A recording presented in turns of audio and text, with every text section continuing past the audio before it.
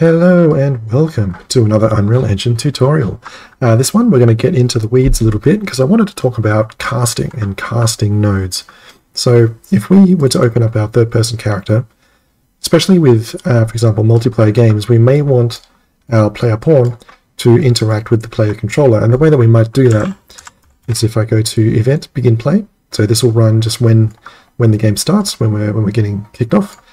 And then if I wanted to get the player controller, I could right click, get the player controller, and this will return whichever controller is controlling this pawn. Well, actually, the one that we'll use is get controller, because this is often a better one to use because it's the controller of this actor, which is the player pawn, the third person character.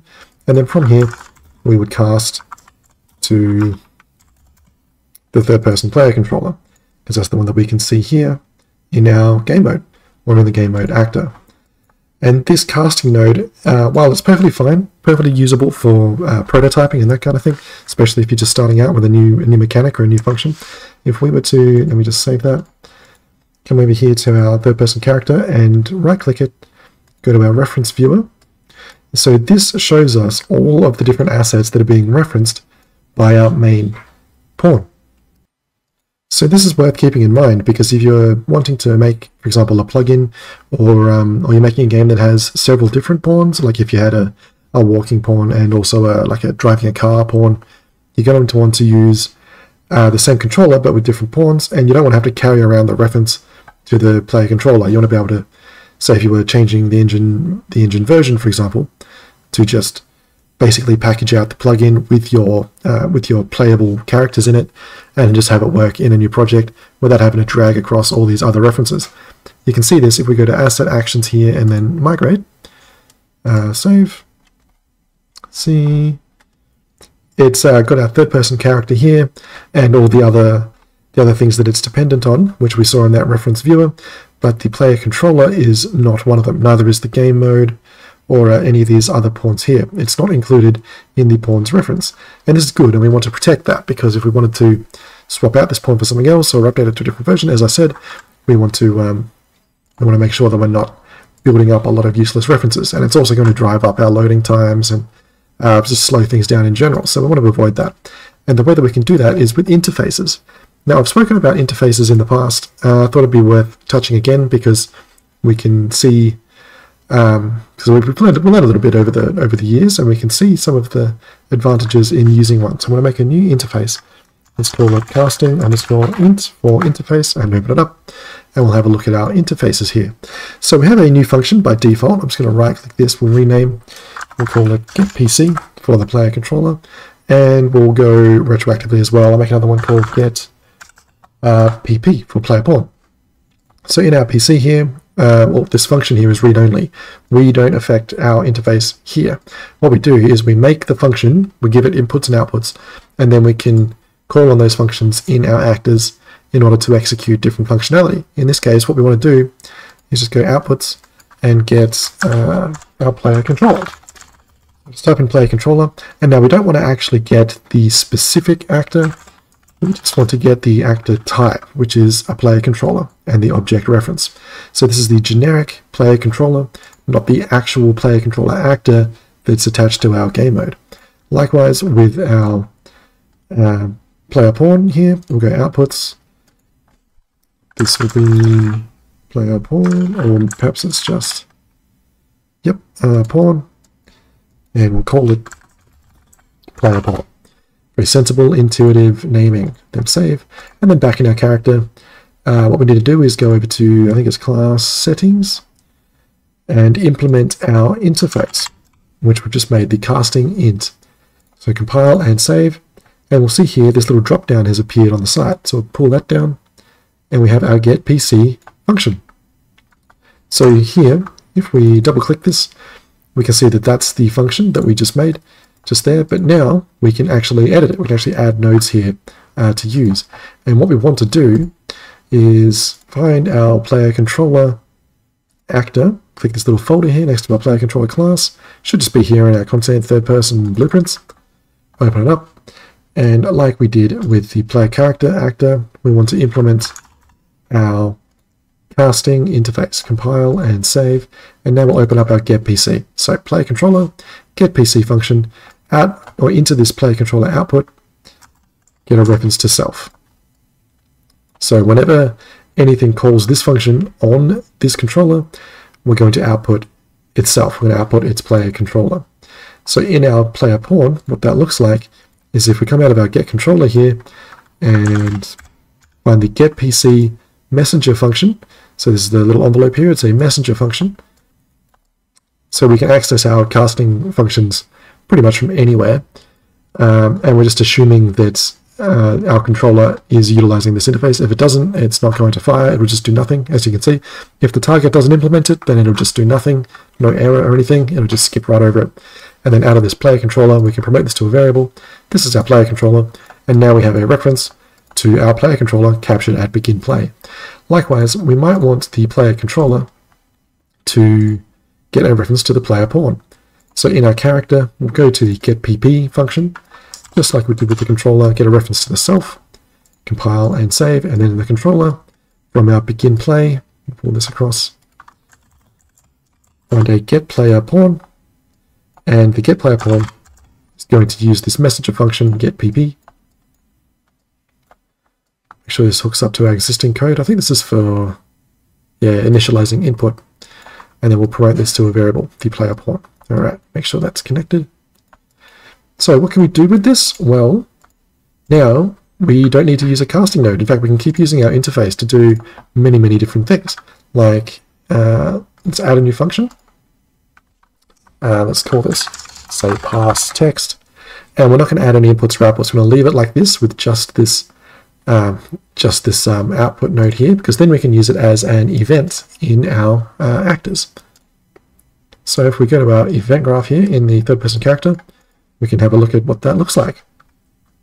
So if we right-click our graph here and we'll type in pass text, that's the event that we just made, we can see there are a few. So we have the event on the actual class. We're not going to be using this one. Just going to print this over it. You very rarely will.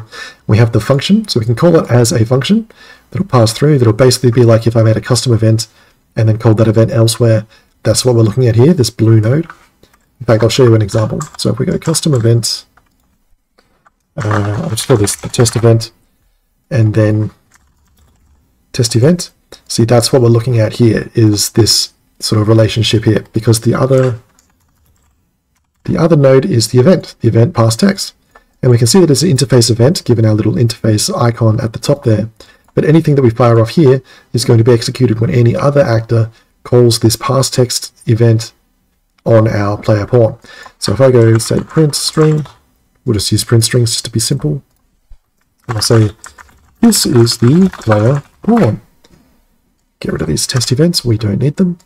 And I don't need that either. We'll just keep this little event here and compile, because if we go over to our controller now and say, we'll use event tick.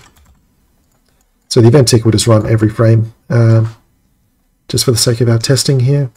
If I control and drag our player pawn and then pass text the messenger function. So I'm just going to execute this event on our player pawn. So we'll compile that, save, hit play.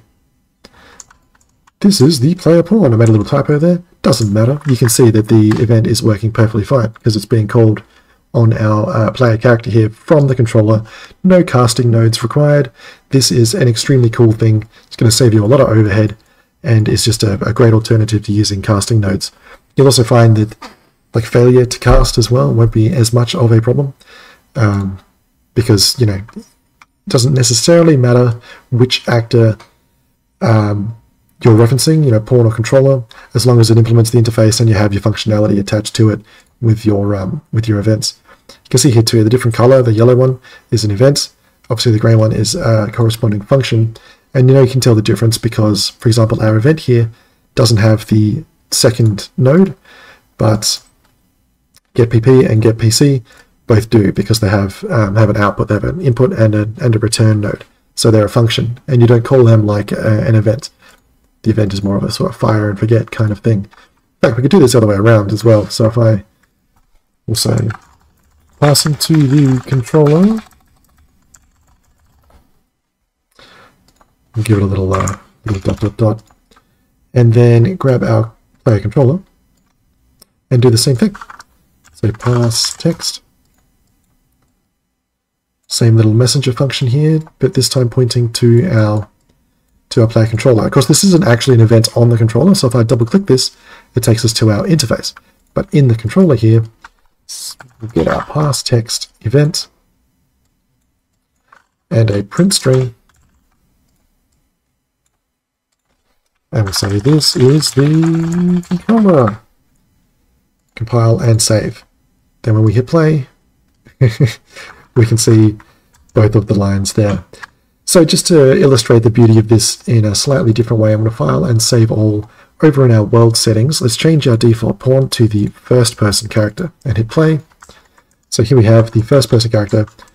Everything's the same in the world. It's the same one I used for the AO video that I released last week. But now we're using the first person character. So if I find the first person character, and we'll open it up, but first we'll check its references. Should be about the same. Yep, as we can see, it's being referenced by its game mode, and we have the same kind of thing, the skeletal mesh, all the rig, the physics inputs. It's got its own touch interface, and another UI. That'd be for the twin thumbstick template. But no player controller. We don't need one. Instead, what we will do is find our first person character, go to the class settings, implement our interface, our casting interface, compile and save, and now I go event tick and we get the begin play. Oh, actually, we can short circuit this a little bit. We don't even need that. We can just go get controller, and then from the controller, target is pawn, return the controller for this actor. So let's get controller. Target is pawn. Is that the same node? Yep, target is pawn. That is the same node. My mistake. Brain fart. And then we'll get our pass text. So this is going to execute this event on the player controller. Compile and save. Hit play. And this is the controller. Look at that. Excellent. All right. So I think that proves my point. It gets the message across. Not a single casting node, and we have all these different relationships between controller and player pawn.